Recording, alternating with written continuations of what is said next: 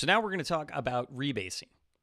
So we've got this new feature, D, which is in our commit D on our branch feature D, and we want to merge that into our main branch. The problem is we can't do a fast forward merge. Our main branch and our feature D branch have diverged. Main is not an ancestor of feature D. We have this commit C that appears in main, but does not appear in our feature D branch. So this blocks us from this fast forward merge. So this is where we're going to use a rebase. So we can go to our feature D branch, and then we rebase the branch main onto it. And what that does in this world of blocks is it pops off anything on feature D that doesn't appear in main. So what Git's going to do is Git's going to look at the two branches and say, what is the most recent common ancestor between the two? And in our case, that's this B commit that appears on both. So then on our feature branch, it's going to pop off anything newer. In this case, it's our D commit, gets popped off and sort of set aside for a moment. Then it's going to perform a fast forward merge and actually fast forward merge content from main into our feature D branch. Now, before we were merging from our feature branch into our main branch, in this case, it happens the other direction.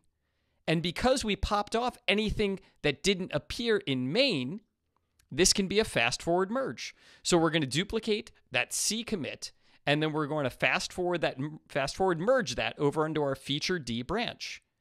Now our main branch and our feature D branch both match, except we have the commit, or sometimes multiple commits, that we've popped off of feature D waiting to get reapplied.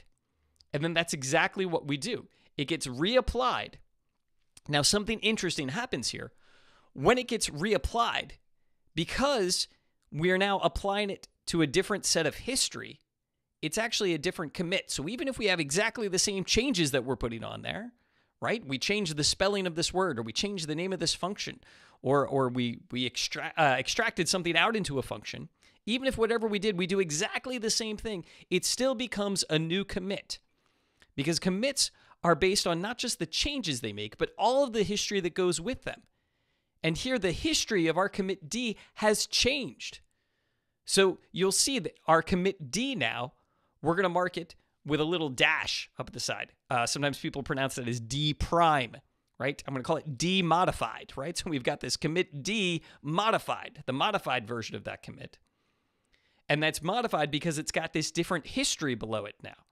Right? Before it didn't have this commit C in its history, but now it does. So we're applying the same changes, but it's got this different history. And this is what this looks like when we do a rebase in terms of blocks.